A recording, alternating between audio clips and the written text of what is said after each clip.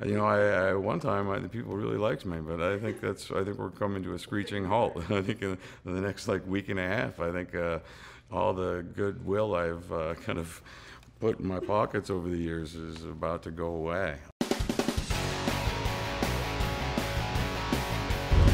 Vámonos.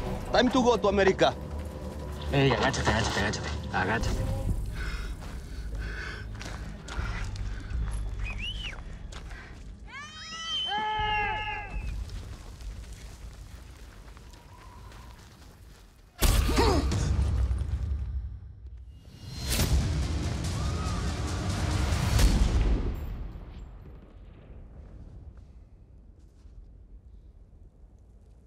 Welcome to the land of the free.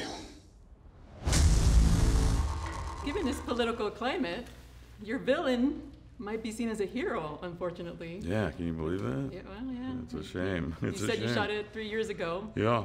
Never would have thought it, right? Never would have thought it. I still have a hard time believing it, but I just saw a trailer for a movie. I don't know where I saw it, but it was filled with tweets, real tweets from real people saying, yay Sam, and build the wall, and this guy's a national hero, blah blah blah.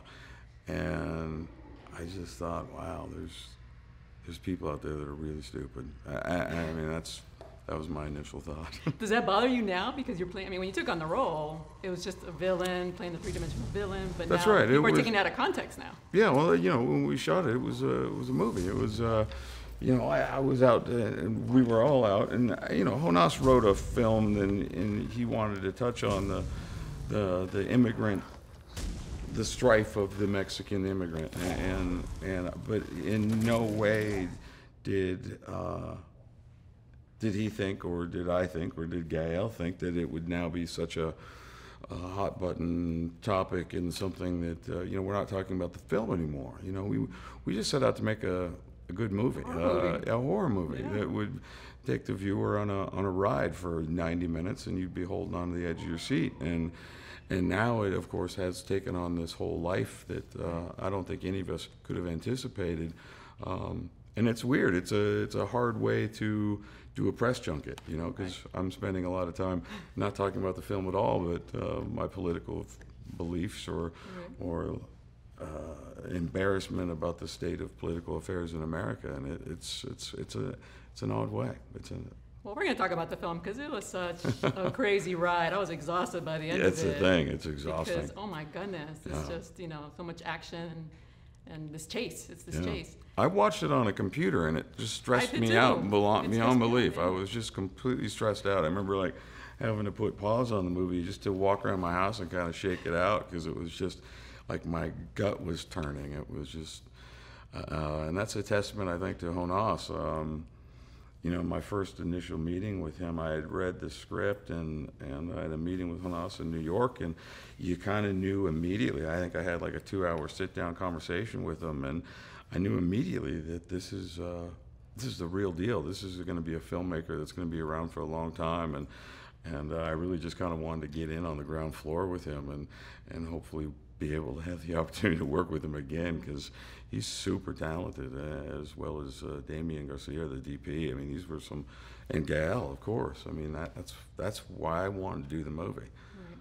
And then with your role on Walking Dead and this role, you might be the most hated man in America soon. Yeah, God. One time the people really liked me, but I think we're coming to a screeching halt. I think in the next week and a half, I think all the goodwill I've kind of put in my pockets over the years is about to go away.